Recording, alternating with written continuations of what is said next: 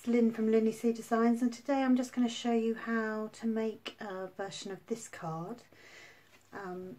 I am using a card base which is a standard A6 in the UK, tempting turquoise, cut in A4, cut in half and then scored at in half, top folding card.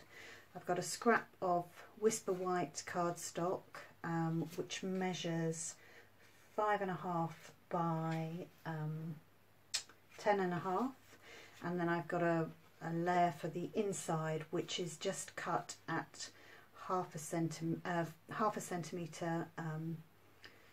border round, so you just get a nice tempting turquoise border.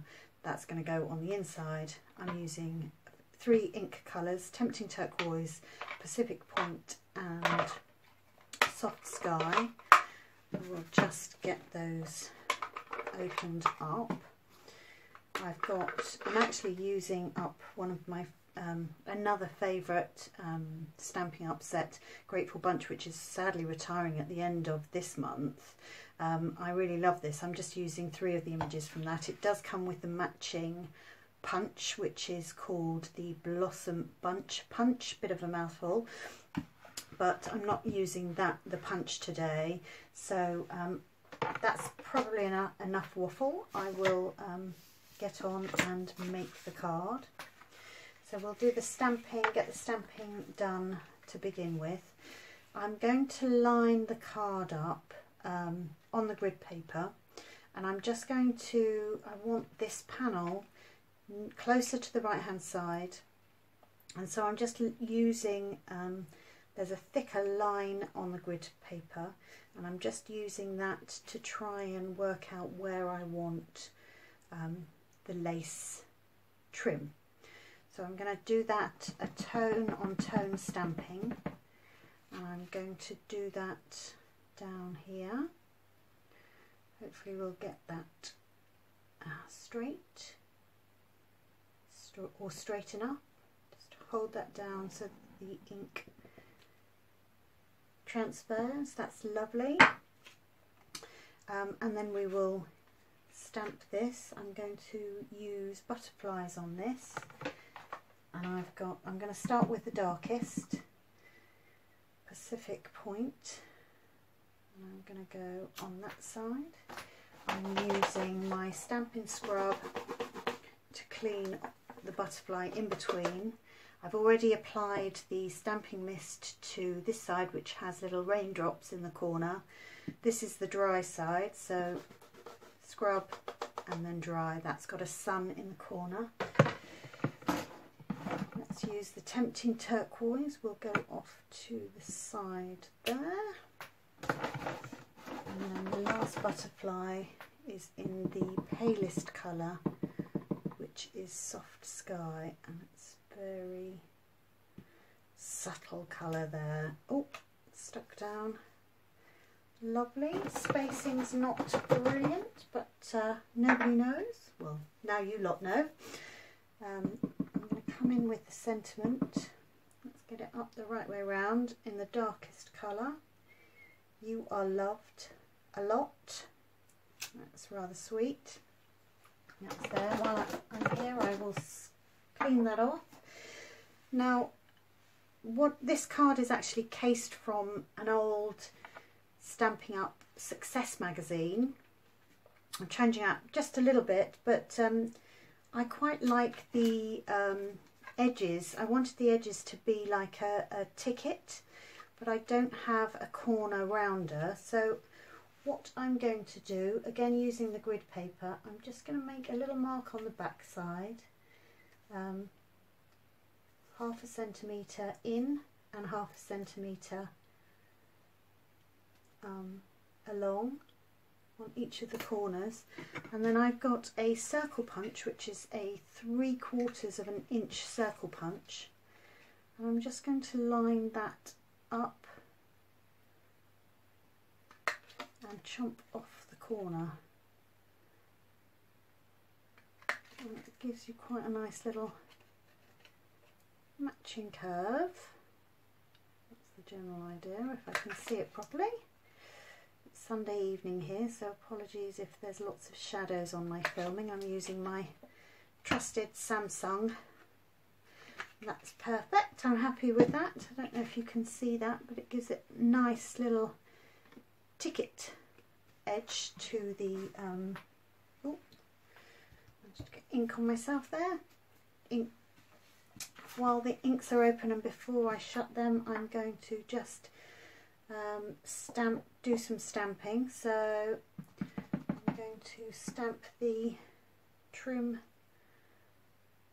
down at the bottom here. Lovely.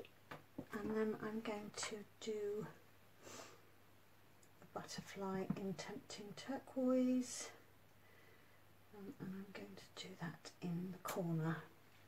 I've done a similar thing on the envelope already, so that's rather lovely. I'm going to put that there, and I've decided actually that I'm going to round the corners.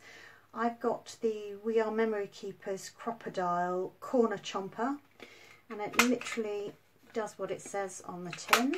It chomps the corner, so we'll do that on the card base and the insert. Just attach the insert with some fast fuse, and I tend to just put the fast fuse at the top because it doesn't need anything else. There we go. Now I want to put this panel on with dimensionals, but before I do, I'm going to put some silver thread on, so let me just close my inks up before I get more covered. I'm going to put a glue dot directly onto the card, a couple of glue dots there. And then I'm going to, this thread is so thin, but I think it adds a nice little touch. 1, 2, 3, 4, 5. Ooh, I managed to do that wrong. Sorry again. Start again. 1, 2, 3, 4, 5, 6, 7, 8. Cut that off. And then I'm just going to stick that together there, and then place that,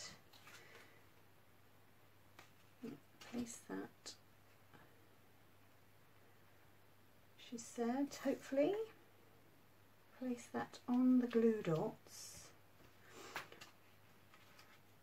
and then you can just play around with that until they get into the right positions. Let's have a look.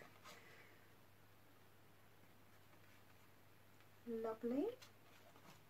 So we're going to just put that loose bit on there.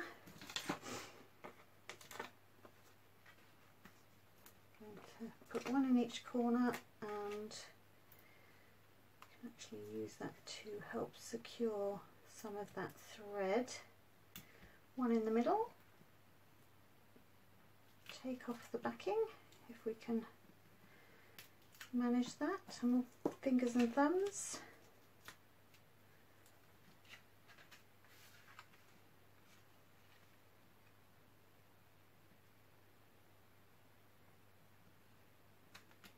There we go. And so to finish,